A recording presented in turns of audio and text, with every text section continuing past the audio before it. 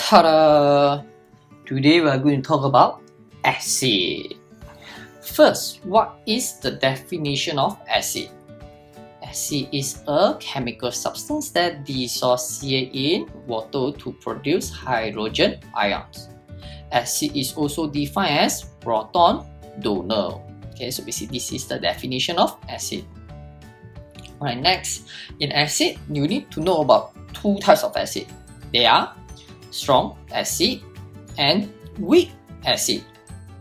The definition for both the acid are very important.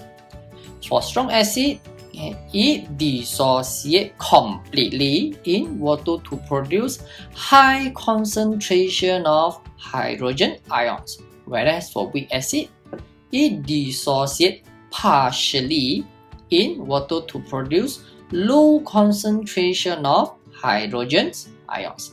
So basically, these are the keywords that you need to include in the definitions. The rate of dissociation and also the concentration of hydrogen that it produces.